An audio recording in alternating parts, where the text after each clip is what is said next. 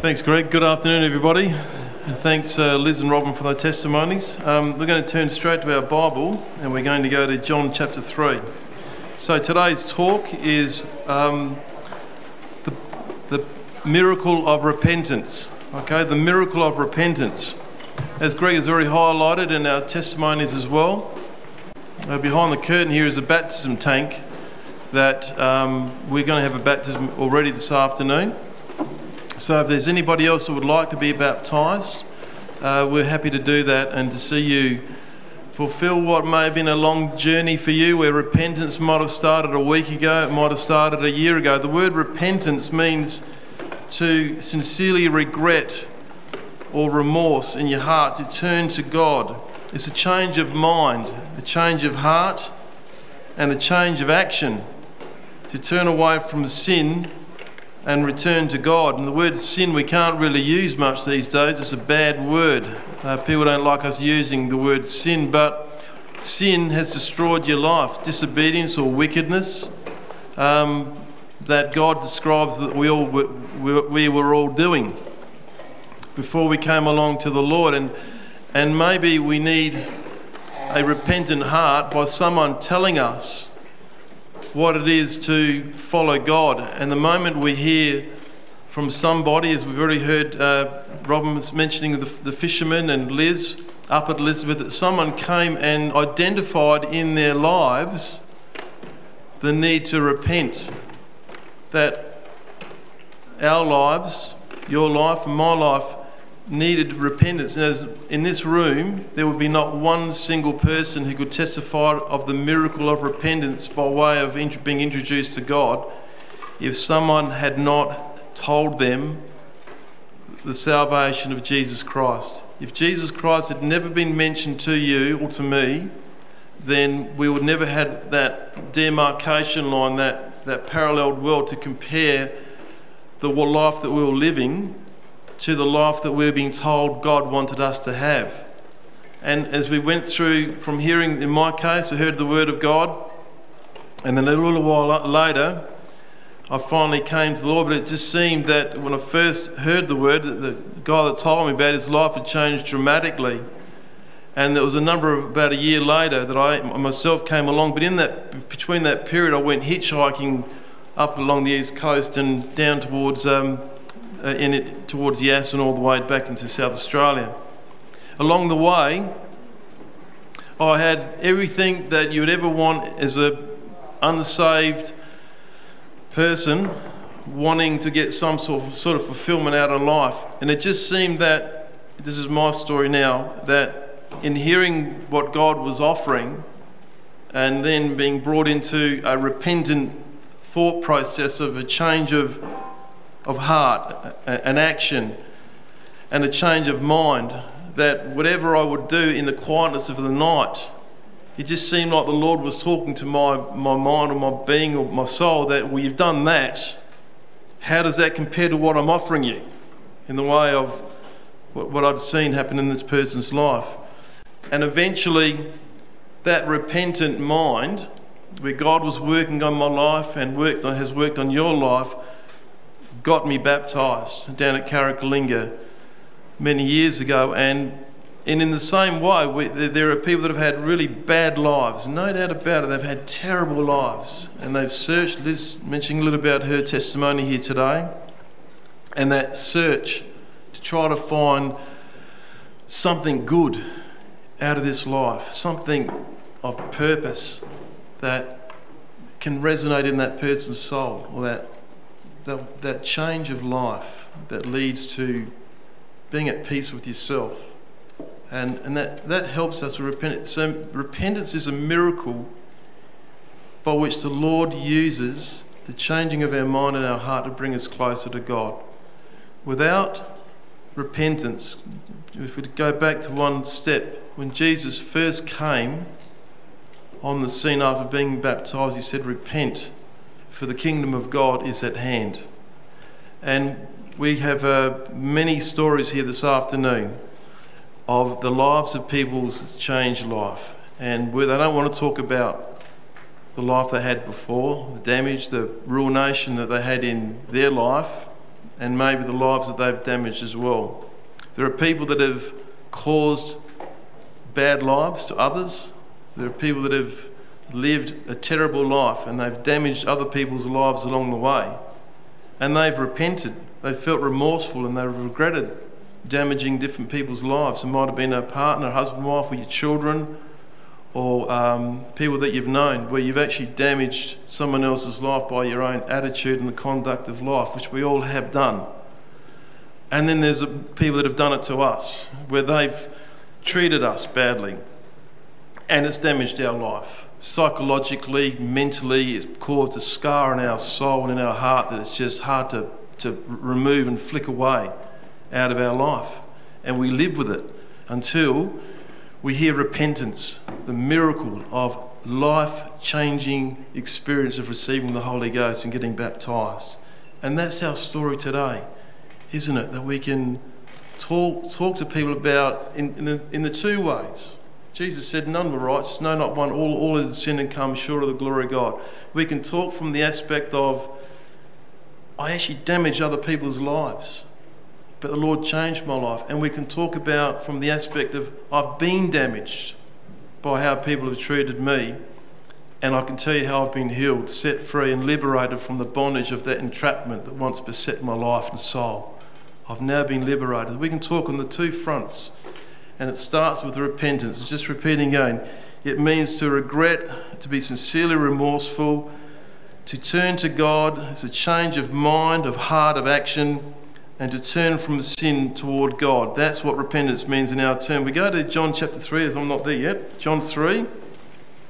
And then Jesus starts to say, verse 16, one of the great verses of the Bible, "For God so loved the world that he gave us his only begotten Son, that whosoever believeth in him should not perish, but have everlasting life. For God sent not his Son into the world to condemn it, to punish it, to damn it, to call into question, to judge it by the law of the Old Testament." He didn't come to do that, but he said he came but the world through him might be saved. Verse 18, "He that believeth on him is not condemned, but he that believeth not is condemned already, because he hath not believed in the name of the only begotten Son of God, Jesus Christ." So we hear the message of salvation and we have a choice to reject it or to accept it in our life. Let's go to John chapter 15. John 15.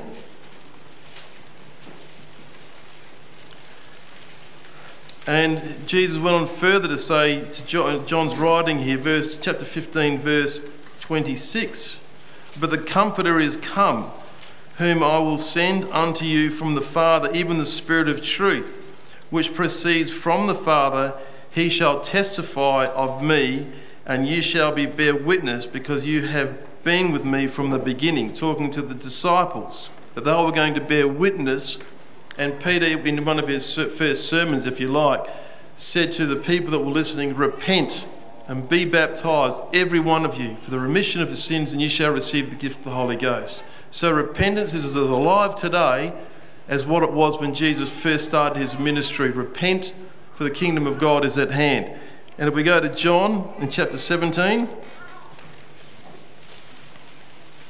verse 20, this is one of Jesus. He's at the end of his ministry. He's about to face the cross, the crucifixion. And he says here in the garden, verse 20, "Neither pray I for these alone."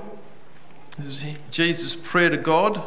"But for them also which shall believe on me through their words," which ones will come after, "that they all may be one, as thou, Father, art in me, and I in you, that they also may be one with us, that the world may believe that thou hast sent me. And the glory which thou gavest me I have given them, that they may be one, even as we are one." And down in verse 26, "I have declared unto them thy name, and will declare it, that the love wherewith thou hast loved me may be in them, and I in them." So this repentance is being motivated by this God so loved the world, that he gave us his Son, his amazing Son, to live his life and to teach about the miracles of the kingdom of God and how that we are now set free. We've got a fantastic life, as hard as what it may be. I think Robin was saying some of the difficulties that she had, the ups and downs, and Liz said the self-tribulation. And we've all had difficulties come in our walk in the Lord, but the life that we've got through repentance and finding out how much Jesus Christ is working in our life can't be compared to the life that we would have had if we'd never heard the gospel of salvation. If we had lived our life and never known God, where would we be today? If Jesus Christ had never come into your life, if you'd never met Jesus, if you'd never been taught about repentance, about how you need to change your life. Yes, you need to move away from sin, how that sin is destroying your life. And that is a challenge, because you've got to fight that, and it gets right to the core of your being. And moving back toward God. If we had never heard the word of truth, this room would be utterly empty. There would be not one person in this room here this afternoon if someone had not stepped out and thought, I'm going to talk to that guy, that girl, and tell them the way it is in their life. I'm going to pray tonight that the Lord will give me an opportunity to speak to that person, and maybe the days and the weeks and the months might have gone by, and then one day someone spoke to us about repentance, about needing our life to be changed. Let's have a look at the story in the Old Testament, shall we? Going right back to the book of Jonah. Good old Jonah.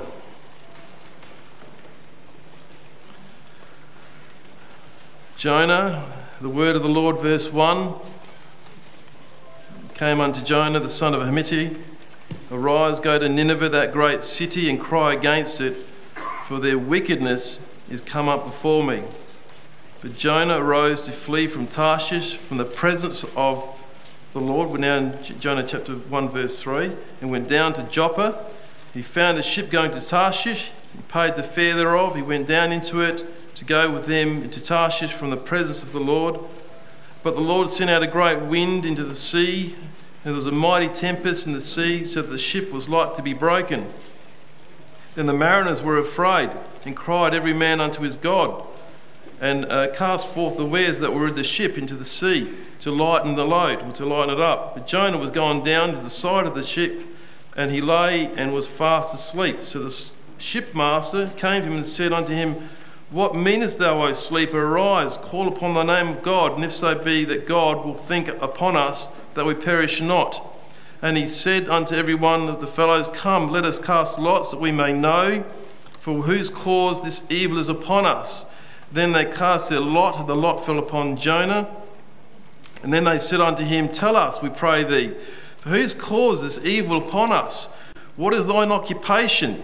Whence comest thou? We're talking about repentance.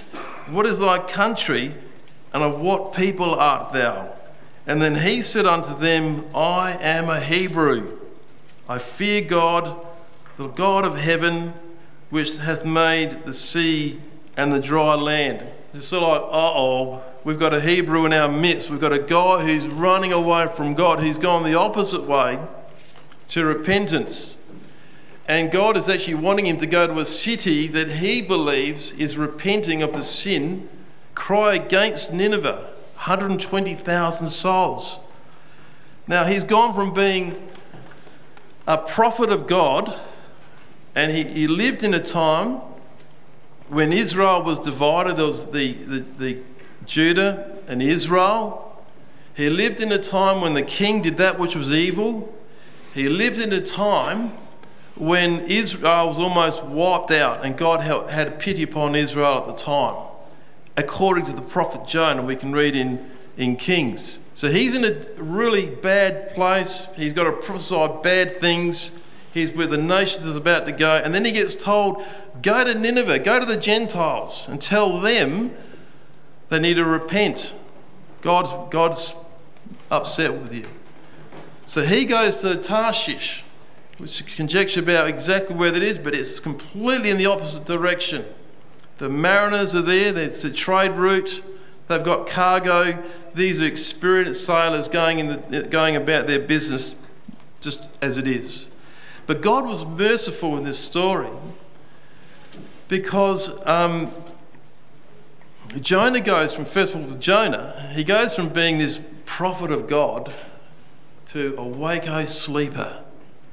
Now in war, just recently I was reading about a New Zealander, talking about our sister Liz from New Zealand, a guy from Palmerston in New Zealand, Jack Dunn, in World War I, went out to Gallipoli as a young man, fought in Gallipoli, got injured, sent to the Isle of Lemos for recovery and surgery, re-enlisted to go back onto the front lines because he wanted to be with his men, gets injured again and gets put on sentry duty. Don't fall asleep. Look out for your fellow soldier on the front lines. An officer came along and found him asleep. And he was court-martialed and sentenced to death because he fell asleep in sentry without guarding his fellow soldier.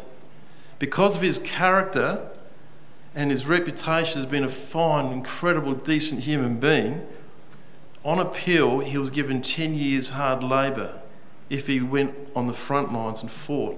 He fought and died in battle a couple of weeks later. The severity of falling asleep when you're on duty is not to be underestimated when you see what happens in battle. So then they've gone, just recently, they've re-looked at his whole life, and he was in terrible pain, and he should never have been put on sentry, but that's what happened back then. So falling asleep when you're driving, not a good move, is it? You can be as Christian as you like, but if you fall asleep when you're driving, look out. Falling asleep on using machinery, or you can put it wherever you like it in your life. So here's this man of God who's got all the answers. He's gone down to the basement of the ship and he's fast asleep. What drove through his mind to go from that to that? We could look and we could read and do a whole study on that. But the Lord used this situation to get at the mariners, who, if we read there in verse, he's talking about going to the gods, small g. And everybody on that ship was now turning to their little gods, and nothing had changed. Then the mariner, the shipmaster particularly, says, call upon your God, capital G, as it says there in toward the end of verse 6. If so be that God, capital God, the real God, will think upon us that we perish not.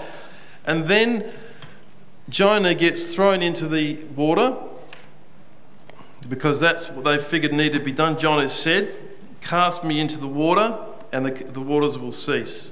And so they did that. Verse 15, so they took up Jonah, cast him forth into the sea, and the sea ceased from her raging. Then the men feared the Lord exceedingly. They're now in contact with God now, and offered a sacrifice unto the Lord and made a vow. They repented very quickly because they didn't want to kill one of God's people. And now the Lord had prepared a great fish to swallow up Jonah, and Jonah was in the belly of the fish 3 days and 3 nights. So the mariners were spared, and the people on that boat came into contact of repentance, even though Jonah himself hadn't quite fulfilled what God wanted him to do. Now, there's not too many people that have survived living in a big belly of a whale for long. I think there's about 2 recorded cases. One, a guy by the name of James Bardley, who spent 3 days and 3 nights in a belly of a whale back in 1891, and he was bleached white, and he lived out his life in a pretty bad state mentally. And then just recently, there was a Spanish guy, Luigi, got spat out by a whale. Well, that might make sense because he was a Spaniard. Probably didn't taste very nice, I don't know. But the Spaniard, he might have a good taste when I think about it, but out you go. He came out and he described the stench of being inside the belly of a whale. It's not something that you really want to look forward to experience in your life. But he was put there to learn a lesson of repentance in the bad way. And you got all sorts of stories that get around of people that have been swallowed up and in life. I was just sort of thinking about it this morning, about when you get on these big storms. When we're living in London, we'd go over to Holland for their camp at Christmas time, and there'd be some terrible waves going across the North Sea. Really quite frightening. You'd be almost wondering whether you're going to get to the other side. And then there was Jaws. Remember Jaws? It just ruined all my surf days and my swimming. I can still hear it now mentally. Well, I used to swim out for miles before that. With all my brothers, we'd go out, see how far we could go out. That all changed. Then you'd see a seaweed would run past you, leave. Oh, the shark, I'm going to be bitten. So, here's 3 days, 3 nights in the belly of a whale. And Jesus will refer to this later, but if you look in verse 1 of chapter 2, Jonah prayed to the Lord there. I was just remembering Pastor Brian Smith, which is a little while ago over in New Zealand. He was struck down with cancer, and he was at his home. He's on the couch. He's has got no energy at all. This is his description. I can't even lift my head off the pillow. And I'm in a dark place because I'm feeling for my wife, Kay. She's just doing everything. And I can't do anything. He's the pastor of the church over there. And he's condemning himself in a way because he felt like, I should be more victory because I'm a man of God sort of thing. So while he's lying on this couch, and he's in a dark place emotionally, mentally, spiritually, he's just trying to look to the Lord and get something from God. And he hears this little tiny voice that says, yeah, but I was there, because he was thinking about Jonah, how dark it was for Jonah, Pastor Brian. And then he hears this overriding thought in his mind, yes, but I was there. He opens up his eyes and he thinks, of course. And from that moment on, he got better and better and better and better. He came here to thank the saints, because I mentioned that when we were praying before COVID, we'd have our 10-minute praying, and he was in our prayer time there for a number of weeks, if we remember. And then we hear about Bronnie and Roger going over to New Zealand, and there's some troubles in the family. Is that right, Bronnie? And then Brian Smith has no idea. This is before he was sick. So going back, he meets them. They're just travelling around. He engages with the family, the kids, etc. It's a life-changing moment for the family. Correct, Bronnie? Then Bronnie hears about Pastor Brian being sick, and she has a prayer and fast for Pastor Brian that he gets better. Is that right? Tell me if I get it wrong. Well, Pastor Brian has found out that Bronnie's not too well at the moment either. She's got a compromised health. And guess what he's doing? Praying and fasting for you. So we live in this sort of world of amazing repentance. It doesn't just stop with... It rolls on. It rolls on through people's lives. It rolls on in our life. And it rolls on into... Really? Well, I know what God did to me. When I repented, he healed me. And now I'm going to do the same for you. I'm going to pray. And we live in this constant world of repentance. What we're calling it today, the miracle of repentance. Now Jonah, he got himself right, he sorted it all out, and 120,000 people turned to God. If we go to chapter 4, sorry, not chapter 4, chapter 3 and verse 8. But when he finally gets to Nineveh, second time he finally does, when he gets delivered a second chance. So Jonah goes to Nineveh, and then he warns them that the Lord is going to destroy the place, and the king and everybody hears about it. They believe, they repent. Verse 8, but let every man and beast be covered with sackcloth and cry mightily unto God. Yea, let them turn every one from his evil way. This is repentance at its best. And from the violence that is in their hands. Who can tell if God will turn and repent and turn away from his fierce anger, that we perish not? And God saw their works, they turned from their evil way, and God repented of the evil that he had said he would do unto them, and he did it not. We heard from Raimundo very well on Wednesday night of how amazing evil and good, and how that was explained on Wednesday night. It's good to listen to it if you haven't heard yet. So God acknowledged their repentance, and there was 120,000 souls in that city, Gentile city, weren't with Israel, and he heard them.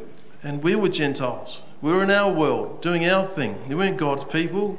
We called out to God, or someone told us, and then along came the message. Or in other times, we didn't call out to God, but the message went to us, and then we repented and turned our way. But either way, we've had people come to us. And that's why we have the fellowship that we have today, because people have done that. Let's go. We won't go the rest about Jonah. Let's go to Acts in chapter 10. Acts chapter 10.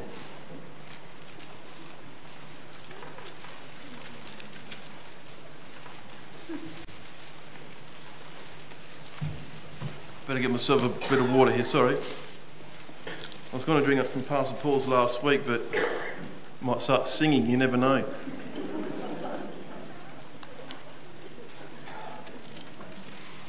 Did you see the big panda bear last night? The giant? It was very good, wasn't it? He got geared on by Joel and Mitch. Chapter 10. So here, Cornelius, this is from Caesarea. He's an Italian. He's from the band of called Italian, a devout man, one who fears God. He gives alms to his people, verse 2, and prayed unto God always. And he saw a vision, evidently about the 9th hour of the day, an angel coming unto him and saying unto Cornelius, and when he looked on him, he was afraid and said, What is it, Lord? And he said unto him, Thy prayers and thine alms have come up for a memorial up before God. Now send men to Joppa and call one Simon, whose surname is Peter. So he's called to Joppa. He gets there and he gets told to talk to Peter. Verse 7, just for the time. And when the angel which spake unto Cornelius was departed, he called 2 of his household servants and a devout soldier of them that waited for him continually. And when he had declared all the things unto them, he sent them to Joppa. And on the morrow as they went their journey, they drew nigh into the city, and Peter went up to the housetop to pray about the 6th hour. Peter got very hungry, verse 10. He was in a trance, and in verse 11 he saw heaven opened, and certain vessels descending unto him, as it had been a great sheet of knit at the 4 quarters, and let down to the earth, wherein were all manner of 4-footed beasts of the earth, and wild beasts, and creeping things, and fowls of the air. And then came to a voice saying, Rise, Peter, kill and eat. And Peter said, Not so, Lord, for I've never eaten anything that is common or unclean. This is to do with the food laws. He was an Israelite, and he had certain food laws to live by, but the Gentiles didn't, the non-Israelites. And then the voice spake unto him the second time, What God hath cleansed, that call not common. And this was done 3 times. Now while Peter, verse 17, was doubted in himself what this vision which he had seen should mean, behold, the men that were sent from Cornelius made inquiry of Simon's house and stood before the gate, and called and asked whether Simon, which surname was Peter, lodged there. And while Peter thought on the vision, the Spirit said to him, Behold, 3 men seek thee. Arise, go down to them, and go with them, doubting nothing, for I have sent them. And Peter went down to the men that were sent from Cornelius, and said, Behold, I am he whom you seek, for what is the cause wherefore you are come? Very similar story to what we saw in Joppa, where right back in, Jonah goes to Joppa to go to Tarshish to flee from the presence of the Lord, but the Lord had a plan for the mariners, and he had a plan for the Nevite people from Nineveh. And there is Joppa, the central place where the word of God was going to be presented to the Gentiles way back there. And here's Peter on the threshold of delivering the message of Jesus Christ to the Gentiles. Cornelius, a non-Jew. And this Peter, is saying, well, I'm not going to go to them. This is the story of the food, that there was the vision of the food that were on the sheets, is that God was about to say to Peter, the Israelites are likened unto the food that is clean, and the Gentiles are likened unto the food that is not clean, not part of God's covenant. And so he has this vision 3 times, in likened unto the 3 men that were going to come to Peter the following the hours or whatever that preceded this vision. And Peter is being taught by the Lord that I'm opening up the whole of repentance world, the whole of the kingdom of God, to the whole entire world through Jesus Christ. And this unclean people, the Gentiles, are now going to be having a covenant relationship with me. And we in this room fulfill this vision. If Peter had said, no, I'm not going to do it, we haven't got a story to tell. But Peter listened, as did Jonah, but we've got the same location. From Joppa, he heads the wrong way, he repents and goes on to Nineveh, and here he goes from Joppa to Caesarea to teach and tell them about the word of God. Then it says, Peter opened up his mouth in verse 34, of a truth, I perceive that God is no respecter of persons, but in every nation he that feareth him and worketh righteousness is accepted by him. The word which God sent unto the children of Israel, preaching peace by Jesus Christ, he is Lord of all. That word I say you know, which was published throughout all Judea and began from Galilee after the baptism of John that John preached. How God anointed Jesus of Nazareth with the Holy Ghost and with power. Jonah was from the region of Nazareth, Galilee, who went about doing good and healing all that were oppressed of the devil, for God was with him. And we are witnesses of all the things that he did both in the land of the Jews and Jerusalem, whom you slew and hanged on a tree. Him God raised up the 3rd day and showed himself openly, not to all the people, but unto the witnesses chosen before the Lord, even to us, which did eat and drink with him after he rose from the dead. So these amazing men of God, men and women, of talking about the resurrection of Jesus Christ, of the impact it would have on all the people of that time. And if we go a bit further, verse 44, while Peter yet spoke these words, the Holy Ghost fell on them which heard the word, and they, the circumcision, the Jews, the clean food, were astonished, because as many as Peter, that vision of unclean animal food that was on that sheet coming down from heaven, that God said, eat, the unclean, if you like, the Gentile, the non-related people with God, because that on the Gentiles was also poured out the gift of the Holy Ghost, for they heard them speak in tongues and magnify God. This is salvation that we live in. The miracle of repentance was being kept alive here today because of this story that we read of here. The amazing wonder of what God is doing in your life.